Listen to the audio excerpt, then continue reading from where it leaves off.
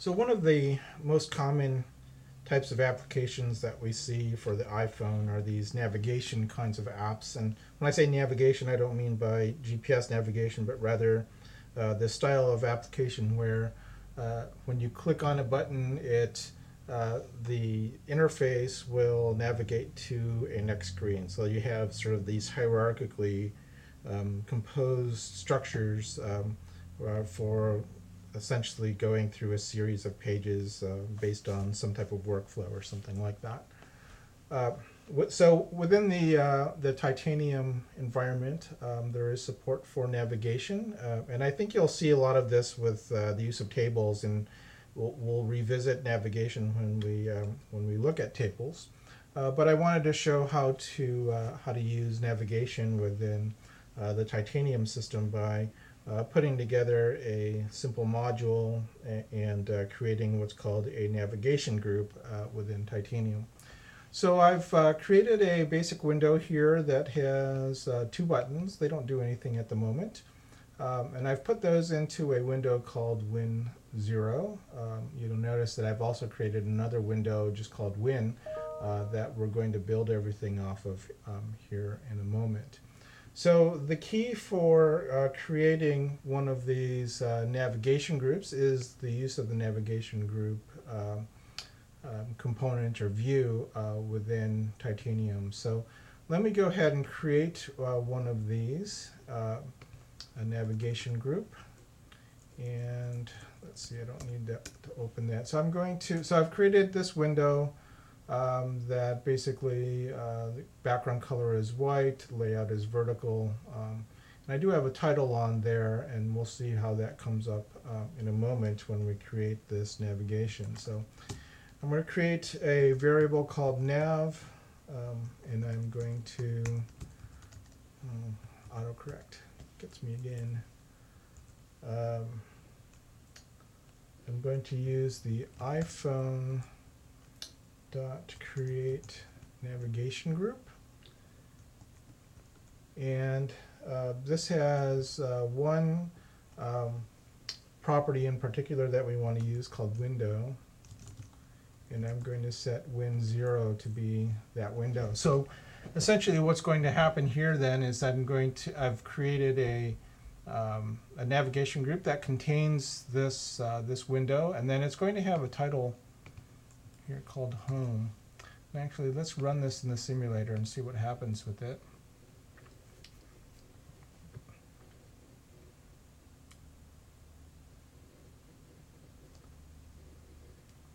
Just take a moment for the simulator to come up. Oh, I haven't actually shown anything. I haven't added in.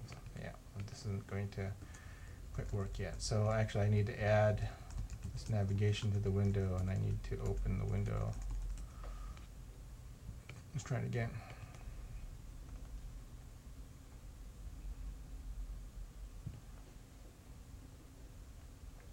Okay, so now I have this navigation bar up at the top. Our application still doesn't do anything because if I click on one of these, I don't have any code for that.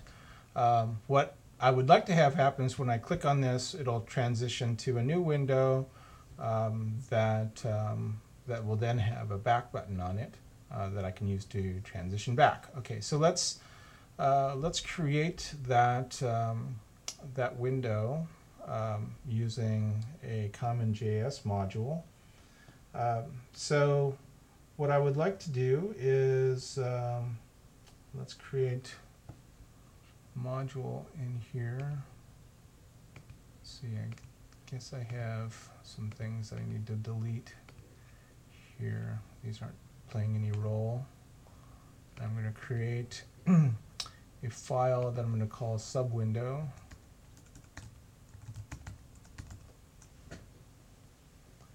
And essentially I'm creating a common JS module, so I'm going to do subwindow equals function. And I'm going to pass to this a color. This will be the color of the background of the window. And then I'm going to pass to this also the navigation object that was created in the previous on the previous file. I'm going to create a variable called self, and we'll create a window. And the background color for this will be this color that was passed in. Plus, I'm going to create a nav property. It's going to take this navigation object, and then I'm going to do a vertical layout.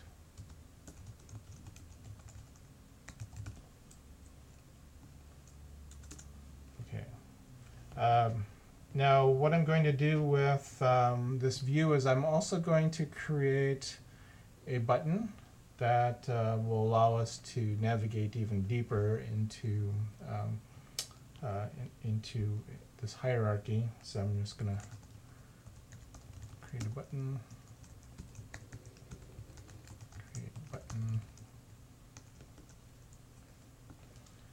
and I'll give the title go right, and then top, I'm just going to put it 10 pixels from the top of the screen. And then I also need to create an event listener for this button. So on click,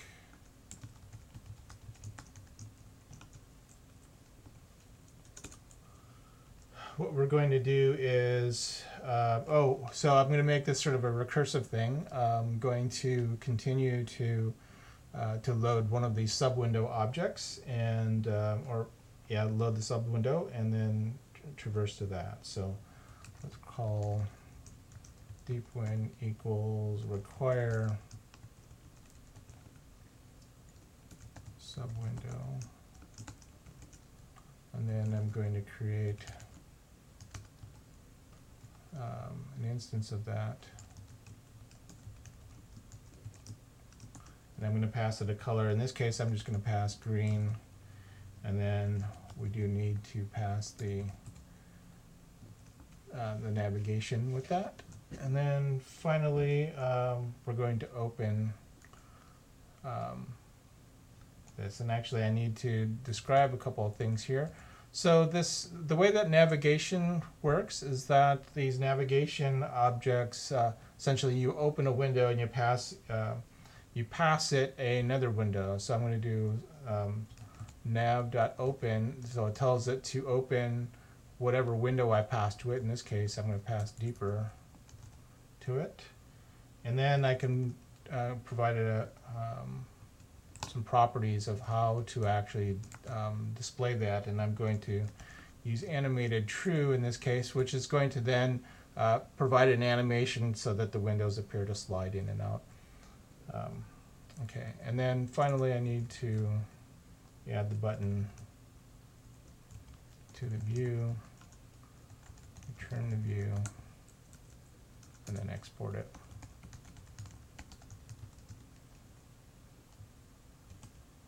Window. Okay, so again, the key here is the way that the navigation works, and we'll see this in the next screen also. What we want to do is take a navigation object, pass it a window, and then also describe how to view the animation. So that's a piece that we're going to use within the event listeners for these buttons as well.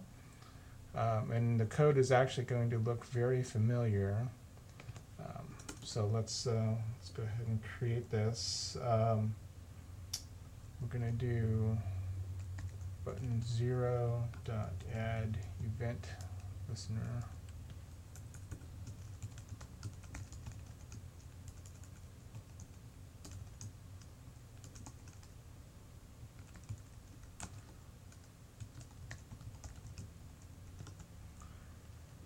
And in this case, we're going to create, I should actually do the require statement. So I'm going to do the require outside of these.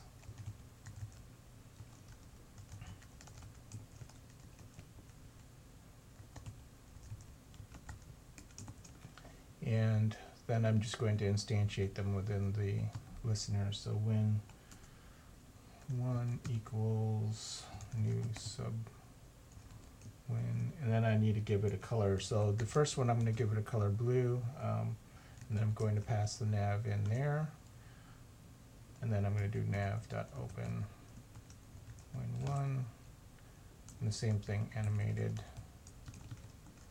true. And then the second button is going to be extremely similar. We'll call this Win2, and let's give this a color yellow. And then in this case, instead of animating it, let's not animate it. See what that looks like.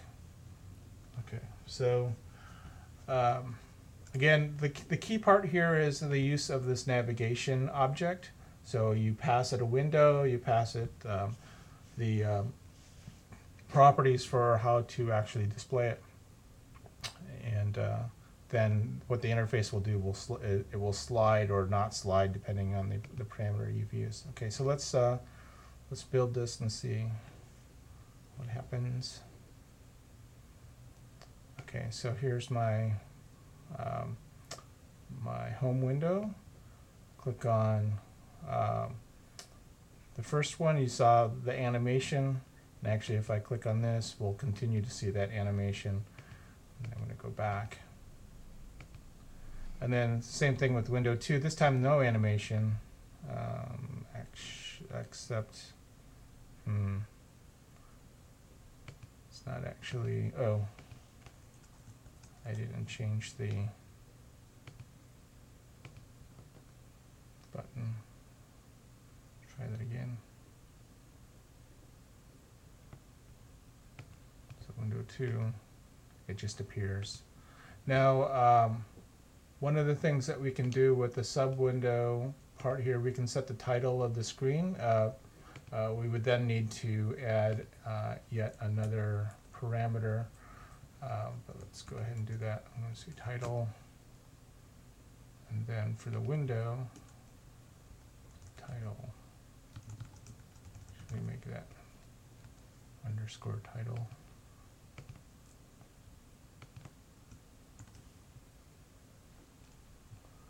And then I need to also do this here more. So I need to give those a name.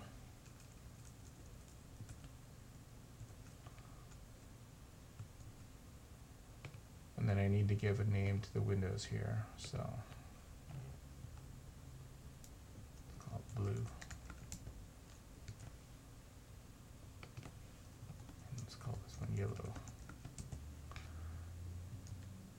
And actually, let me change this for more string equals more plus the title.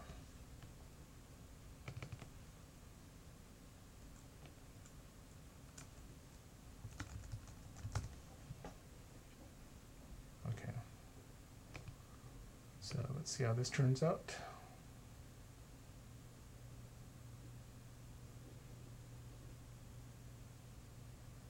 Okay, so go here, you see the title is blue, more blue, except it's green, and then we should see more blue.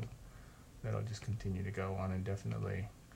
Anyway, so that's the way navigation works. We're going to see a lot of this when we start doing tables, but I wanted to give you the basics here with this lesson. Again, the key part here is the use of the navigation group.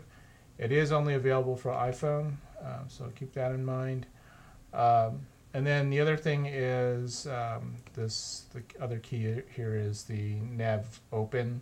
You pass it a window, and then you pass it the properties of how you want the animation to appear when the button or whatever it is that's creating your transition occurs. So anyway, that concludes this lesson.